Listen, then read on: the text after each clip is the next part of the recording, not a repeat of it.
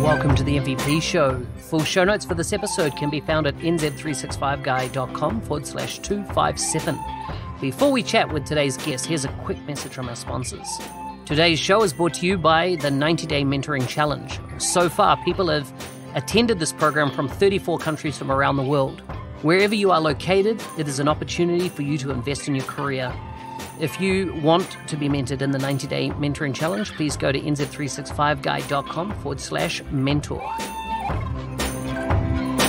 Now let's get on with the show. Today's MVP is from Texas in the United States. She's a collaboration and custom app dev consultant with Artist Consulting. She's a newly minted MVP, coming up a year now. She runs the PowerApps and Power Automate user group in her local area. You can find her on Twitter at GSIVED, or on her website is svaghub.wordpress. Welcome to the show, Geetha Sivasailam. Is that correct? I don't know if I pronounced it right. You got it close right. enough. How would you say it? How would you introduce your name? Geetha Sivasailam. Excellent. Sounds much better when you say it. Well, you got it right.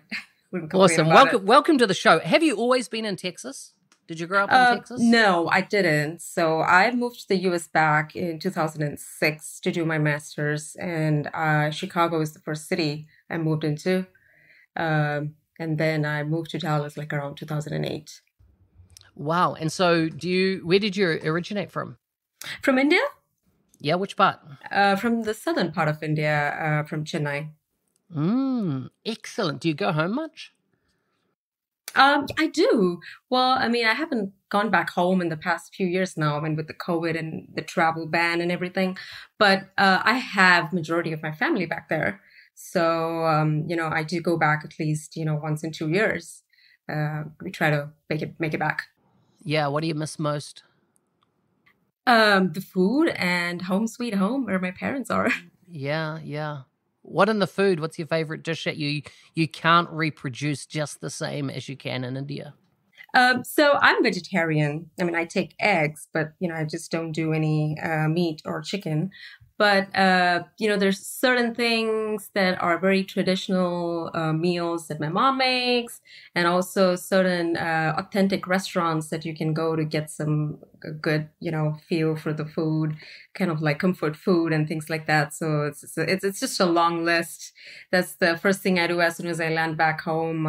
We pick one of the restaurants, any new restaurants that have come up in the time, and just go visit them.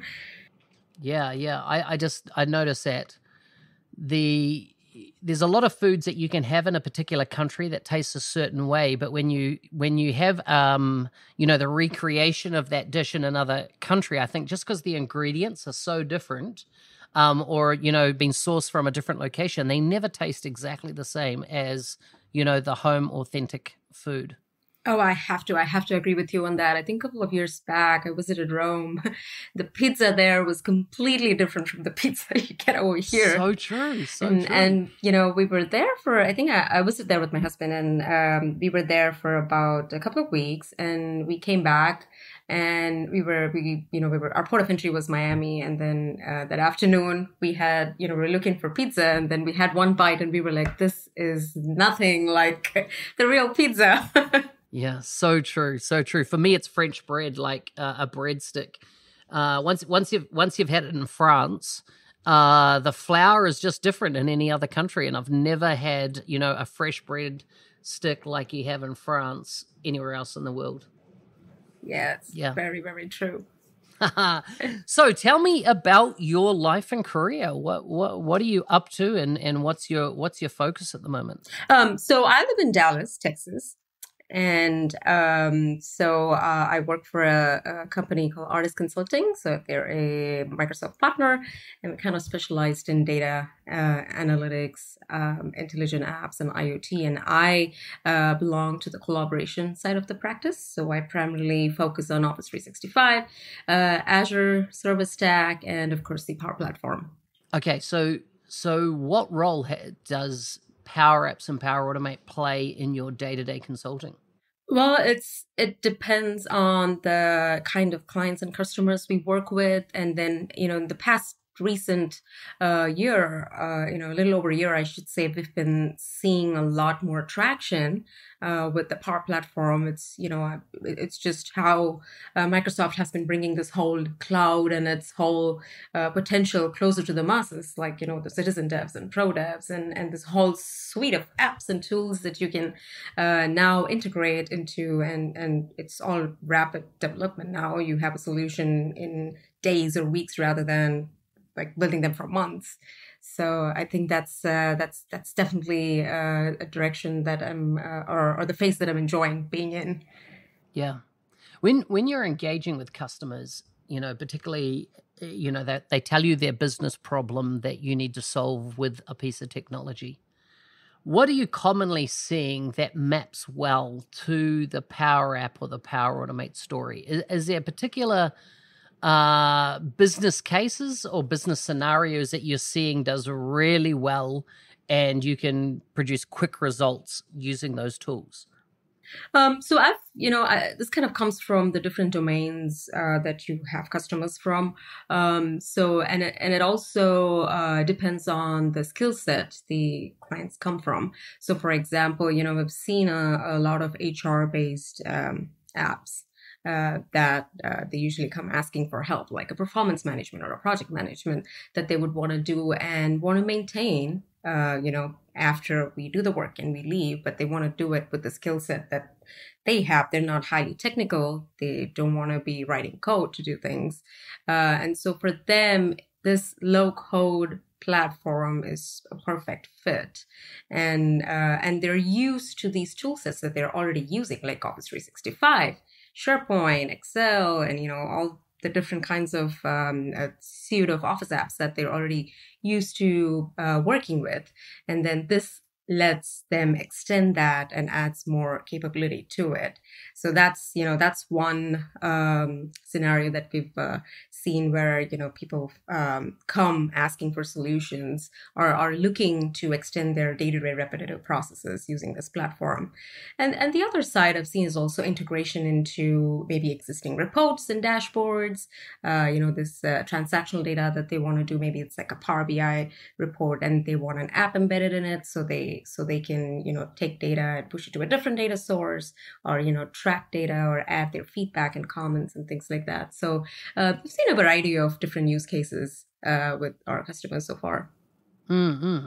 What led you down this path? Like, why did you take a career that focused on Microsoft technology as opposed to perhaps any of the other big vendors that are out on market? So, on leaving university, kind of what took you down this path?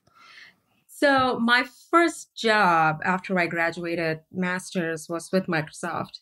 Um, so I was on a contract role for a couple of months, and it was an interesting interview because I had never worked with SharePoint back then. It was called MOS, MOS, MOS 2007, and I'd never really done anything with that. I'd heard about it. But then, they were just looking for new, fresh talent that can pick up the tool and do stuff, right? So, and then I had a call with the interviewer, and at the time, he was the technical lead in the team. And he said, I'm going to give you 3 topics, and I want you to read as much as you can about it. And then he gave us I think he gave it, there were like about 10 of us, and then gave us each like about, say about half a day to do some diligence on those topics. And then he called us back, and then we had a conversation and asked questions on what we think, and what just with the different terminologies and things that what we see is the trend when compared to other products out there. So I think and then I got the job, and that was my first exposure to SharePoint, and just doing any of the Microsoft stack of stuff. I was an intern at college, and I helped manage the websites, and so that was more like working with .NET, Visual Basic, and C# code. But this was my actual exposure to a proper business scenario of working with the Microsoft stack of products. So that was that's how it all started for me. So I find that interesting, that process he put you through. So did he go, listen, I want you to go research Microsoft Office SharePoint Server. You got half a day, find out everything you can on it, and then I'm going to do a Q&A session. Was he kind of seeing the speed that you could pick up a new technology and start using it? I think there's two things that he was probably looking for. This is my understanding and assumption. One is to see the speed at which you grasp things, if it's and how open you are to grasping a new technology. And then I think the other side of it is, okay, when you're assigned a task to do, what are the different branches or how the different logical thinking patterns that you follow to grab information about it. So, for example, I think I'm just trying to remember, I think some of the topics were about the product itself, and then how we can integrate that with SQL Server on-prem and things like that. And so, I did a little bit of reading on what we have out there. And back in the day, we didn't have Power Automate or things like that. It was the SharePoint designer workflows, yes, which is Windows Workflow Foundation, right? Was yeah, that's correct. Yeah, and so he had not given. Well, he didn't talk. Well, the list of terminologies or topics, buzz terms that he provided didn't have SharePoint Workflow Foundation, but I think he was kind of looking for, how someone also thinks through things. Given if you're put in a spot where you have to learn a new technology to do work. So fast forwarding to today, what was the pivots, etc.? You work for Microsoft, then what happened leading you up to kind of what your career is doing now? I worked, and then I switched several clients because I was on a work visa.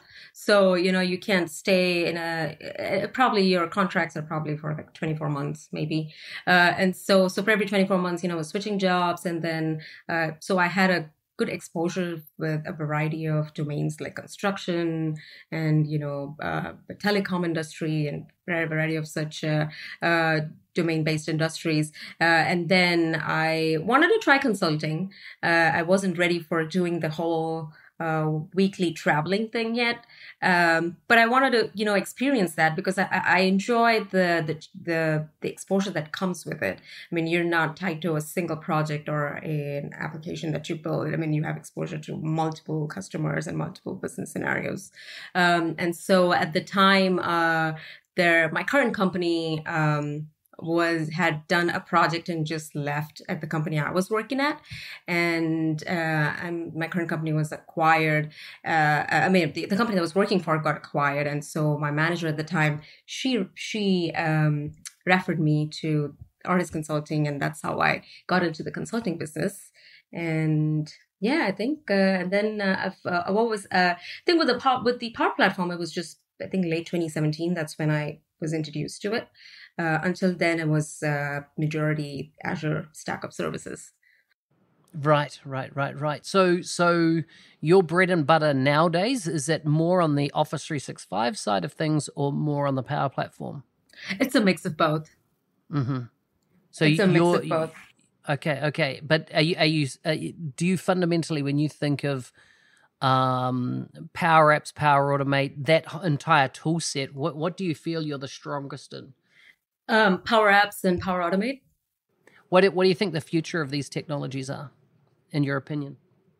Like Satya said, there are going to be several million developers, right? So I'm looking forward to that phase. And because I come from a development background, I see the value in these cloud-based technologies being exposed to citizen devs. And then when you're a pro dev, you have this whole potential to extend it and take it above and beyond by, integrating with these foundational services that are already available to you, like Azure and, DevOps and name it. Mm-hmm. Are you seeing the companies that you're working with, are you seeing a lean into where they might had one or two apps built, a couple of flows put in place with, Power Automate, and then they're starting to go, wow, actually, there's so many other problems in our business this might solve? Do you see it like that you land an app concept within a business and it grows into other apps being built? That is correct. Yes, I think that always seems to be, at least with the customers that I've seen, the flow seems to be the starting point. Because I think even for someone who's new to the tool, it's easy to look at a flowchart kind of UI where you can drop things and, have a pattern of how things need to flow through. And there are all these templates available. So a lot of the customers that we've worked with and even spoken to, we see flow is the starting point, and then they realize that, okay, now I can connect these different data sources. Now, how do I surface the data? What if I have a UI for it? And take it beyond what I can do with this tool set here. And but yeah, I completely agree with you. I mean, that's exactly how I've been seeing it so far. Yeah, so good, so good. Tell me about your journey to becoming an MVP. How did it happen? How did it come about?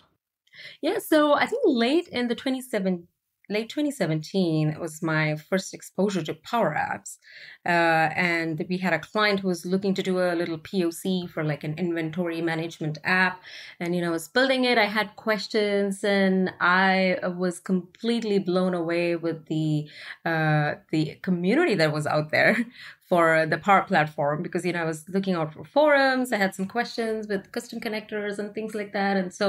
And then, I see at the time it was, I think Daniel Christian, Shane Young, and Brian Dang had all these videos, and I would watch them.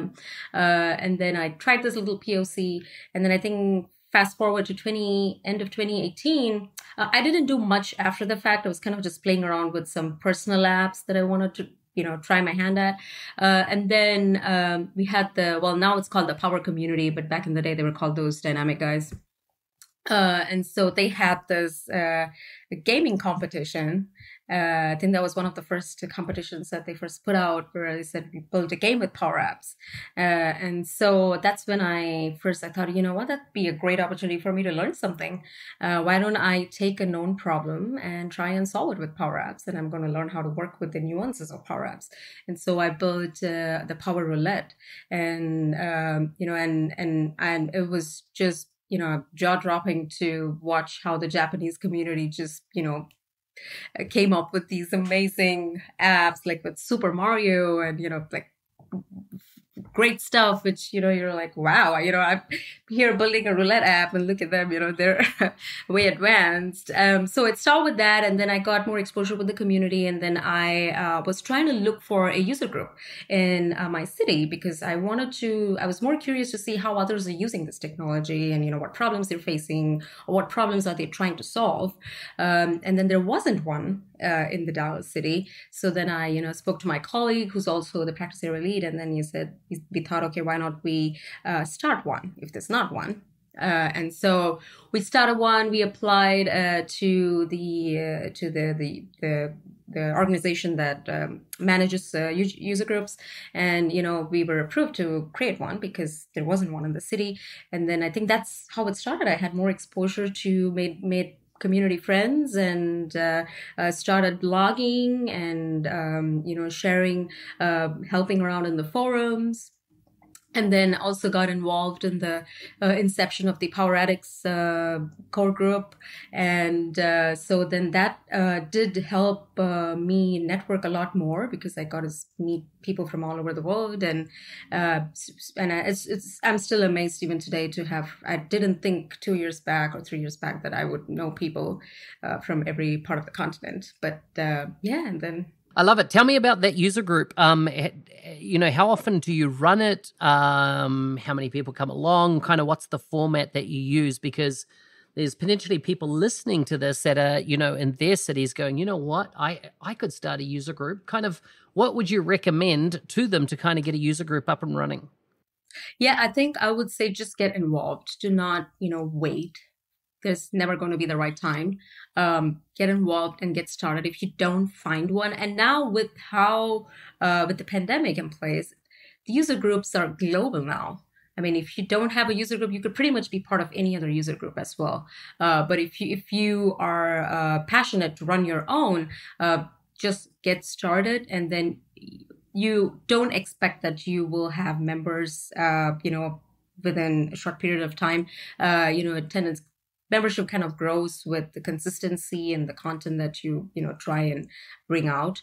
But it's just become a lot more resourceful, especially during the pandemic time, because anybody can join from any part of the world, and you are also providing that opportunity to for others to be part of your user group if they don't have a home base. UG. So good, so good. There's definitely opportunity for anybody to get involved, isn't there, in the community?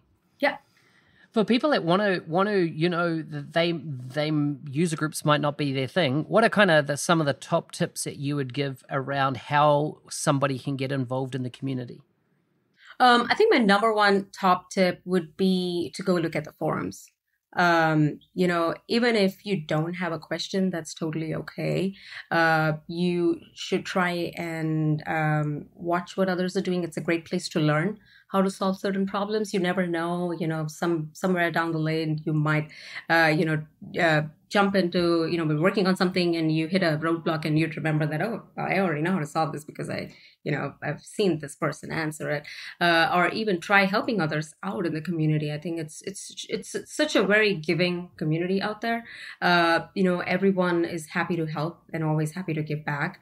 And then that would be my first step, just to get involved. Start with the community forums, and then if you have something that you would want to share, don't stop yourself. Just share it. It could be a simple tip in the form of a tweet, or it could be a blog, because you always have people watching. There's always thirst for knowledge, and you might not, you don't want to think that you might be saying the same thing that somebody else is saying, because your perspective might be completely different. Well, it's been great talking to you. Our time's flown so quickly. Let's just finish up with some quick fire questions. I'm going to hit them at you pretty quickly, and just whatever comes to mind you can answer, okay? Okay. Would you rather be rich or famous? Famous. Are you a cat or a Richness dog? comes with famous. Are you a cat or a dog person? I haven't had a cat or a dog, but I'm going to go with dog. Okay. What book have you read recently that you'd recommend? History Around the World. I mean, that's a book that I've been recently reading. I mean, if you are someone who enjoys history, then that's an amazing book where it talks about what happened at a period of time all around the world. It just helps to know your ancestry and just how things worked back in the day. It's good. If you could write a book, what would it be about? It would be about, I would say, my mantra. I mean, I have a mantra that I follow. I call it the spot, stop, and swap. It kind of goes with, anything, whether it's in your professional life or even in your personal life. It's if you spot an issue, stop, try and understand it. Try and find out what gets involved, what's involved in it, and what happens around it, and then swap it out with a better solution. I love it. That's so cool. What's one thing you did that you wish you could go back and undo? So I did my master's in a program called CINS, Computer Information and Network Security, and I was someone who, if you've watched the Da Vinci Code and Agents and Demons, the character Sophie Newell, who's like this cryptologist, right? So I was a big diehard fan of her character, and I really wanted to be one. and I did my master's. I picked a good set of courses and everything, but then I realized that, long story short, it's just with the type of visa that you come in, it's hard to get into a job of that nature. So and then I switched directions. I got into Microsoft, tech, and things like that. I wish I had, gone back and, maybe tried harder. Maybe after I got into Microsoft, I maybe still, try and keep myself up to date and maybe see if there are still opportunities out there. But I mean, I'm very happy and content with where I am. But if there was a way, I would probably time travel and do that. I love it. I know what you mean. What's something you'll never do again? I think, this is something I hope I don't get into or be in a situation. Because most of the things I've done, I've enjoyed doing them. I'd want to go back and do them. But so I was on a flight to Miami, and a bird hit the little fan, and the flight was just straight woman down, like, it's almost like it's going to crash. And so, and then, I had my little few seconds of fame. You walk out and then you have, this all the passengers are getting interviewed by the TV channels, like, how did it feel and everything.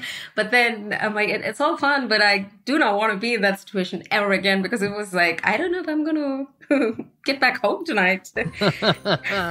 I get it. So good. Geetha, it's been great to have you come on the show. We'll get this published very soon. Thanks again, and have a good day. Thank you. You too. Thanks for having me. It was a pleasure being on your show.